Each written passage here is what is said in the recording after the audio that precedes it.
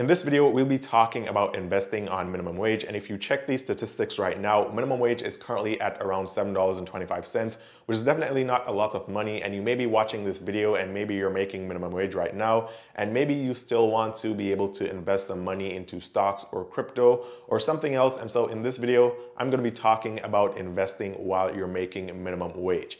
Now, this minimum wage rate depends on the state that you're in, because I know that in some states it's over $10, in some it will be less, but the cost of living will also be adjusted. So minimum wage is really just the minimum wage, and definitely not a lot of money regardless of where you're living.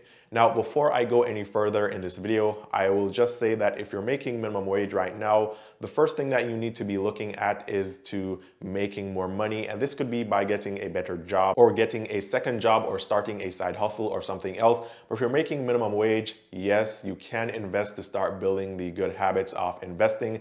So when you start making more money, you can invest more. But the primary focus or primary goal that you should have right now, if you're making minimum wage, is that you need to move from making minimum wage to making more money. Now, we're going to be kicking this video off with a $100 giveaway, one lucky winner each week of $25. And all you have to do for a chance to win is to leave a comment down below, as we'll be selecting a random comment from one of the recent videos for the winner, and then hop on over to my website, link down below in the description, and sign up with your email address, as that's how we will be announcing the winners every single week.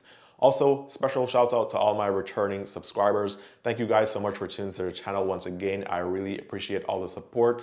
And if you're new here, my name is Eann, and on this channel, I talk about ways to make money, ways to save money, ways to invest your money. I talk about bank accounts and credit cards and everything to do with personal finance. So if you like these videos, be sure to give this video a thumbs up. I'll really appreciate it. And also consider subscribing to the channel with all notifications on. And that way you'll never miss the updates of when I post new videos, which is every single day on this channel. So there are two main problems with investing on minimum wage or making minimum wage while investing.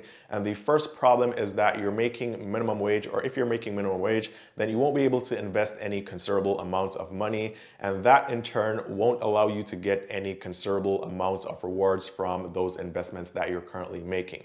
Now, that is the first problem, and this is why you need to start earning more money right now.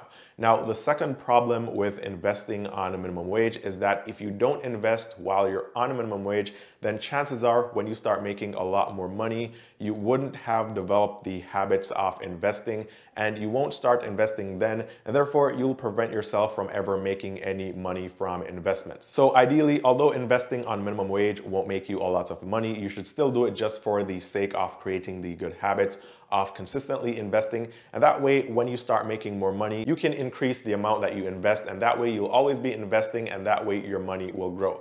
So here's the first thing that you need to do, and this is an evaluation of your finances. And the best and easiest and quickest way to do this is to simply find out how much money you make, and you can just look at your paychecks or your bank account to see how much money you're making every single week or every month. And I want you to look at the amount of money that you're actually paid after taxes.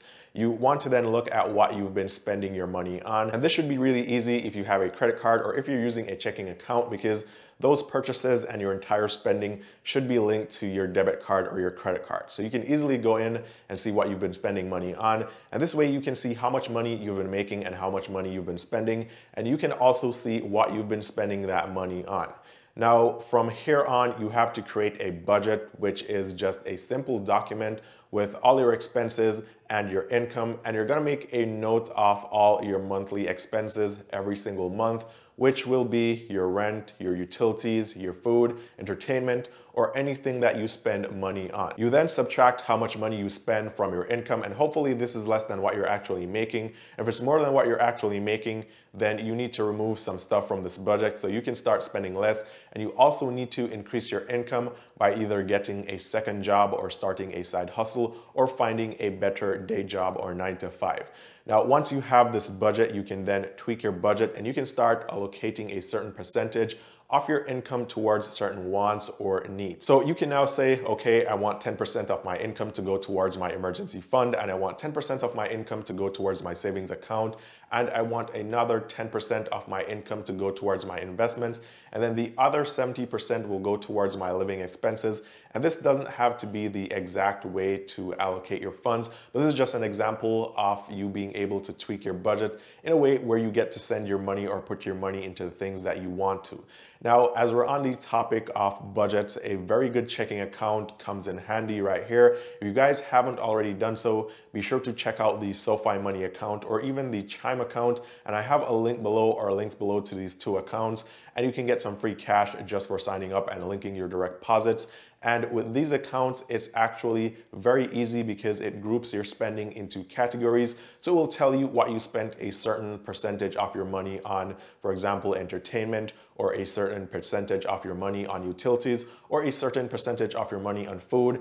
And this really helps with budgeting and seeing what you're spending your money on. The SoFi app also has a vault feature where you can create several sub-accounts for different purposes. So you could create a sub-account for your savings, you could create one for your emergency fund, you could create one for investing, you could create one for your rent or your mortgage payments. You could create multiple sub-accounts for every single thing that you could think of and need, and this way you can better manage your money from the app. So the point here is that instead of going out there and buying books and trying to write down this budget, you can simply do it from one of these banking apps, which could also be your checking account as well. So now that we've covered budgeting and how to work that part out, let's go on into investing and how to invest or where to invest. And if you have a smaller amount of money to invest, then you really shouldn't be gambling with that money, or you shouldn't be trying to pick individual stocks. Instead, what you should be doing is looking for a safe or a safer investing style, and also not financial advice, but just my opinion. And this is where index funds come in, and you can use an app like M1 Finance or Webull or any investment app that you like. And I have links down below to some of these investment apps where you can get free stocks or free cash for signing up. And you can automatically set whatever percentage you want to invest every single month from your paycheck or every single week from your paycheck in these apps. And they will automatically take that money from your checking account and invest it every single month or every single week. Now, if you're wondering what you should invest in, you can look at an ETF like an S&P 500 ETF or one that tracks the S&P 500. And this way you can get the average returns, which is around 10% per year, or between 8 to 12% per year, which helps to beat inflation. It also gets you some good returns on your money. You can also reinvest any dividends you'll have from this investment, which could go towards making you even more money. Now, I talk about investing a lot because it's very important, and it is important for the average person because look at this very simple scenario here, right? If you put $1,000 in a savings account and you put $400 in that savings account every single month or $100 every single week, and you keep doing this over a span of 15 years, you would have saved around $72,000. Now that's great, you save $72,000 and you can use that money to purchase a car, or you can use that money for a deposit or down payment on your dream home. You could do a lot of things with $70,000 if you're the average person right now. However, if you invested the same amount of money and you were to contribute $100 to the investment account every single week, instead of just putting it in a savings account, you could get the average returns of 10% from an ETF that tracks the S&P 500. And in that same 15 years, you would have made over $97,000 in returns from that investment. So in 15 years, by simply saving $100 per week, you could have $72,000. Or you could have $170,000 if you invest.